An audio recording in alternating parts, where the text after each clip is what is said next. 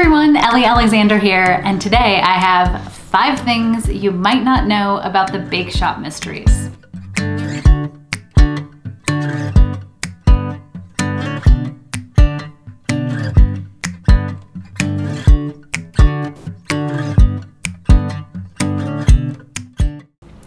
Number 1.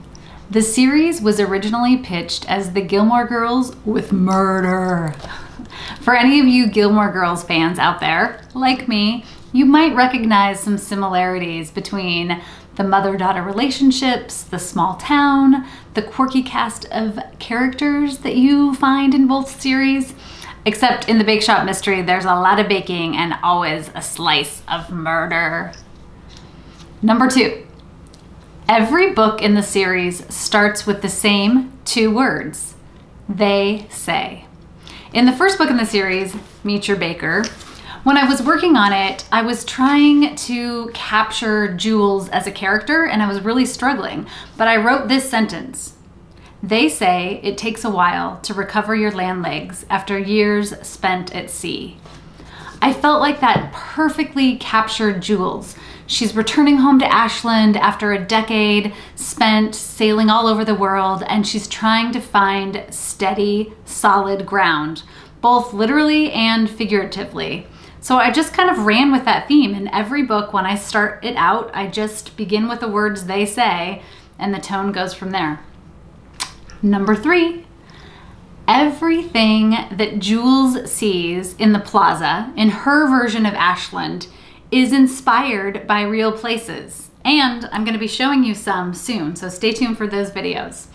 There's only one exception to that rule, and that is there is no horrid Mary Windsor Hotel anywhere near the plaza. If you stand in Ashland on the corner where I envision Tort to be, you can look across the street and see the blue and white awnings of the charming little police station downtown. You can walk a couple stores from Tort in the opposite direction and run into Puck's Pub. Go another couple stores and you'll find the Elevation store and her apartment upstairs. But across the way, there's no Richard Lord lurking on the porch. And I think that's a very good thing. Number 4, I just forgot what number 4 is.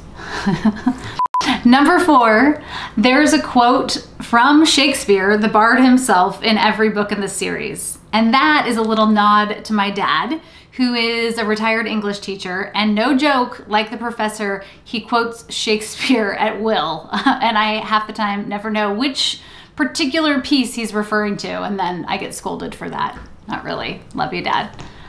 And then number 5, last but not least, the original name of Tort was going to be all sorts of things. When I first started out, I had a hard time coming up with Tort. So I pulled out my old notes and I thought I would share some of what were once going to be Jules' Bakeshop.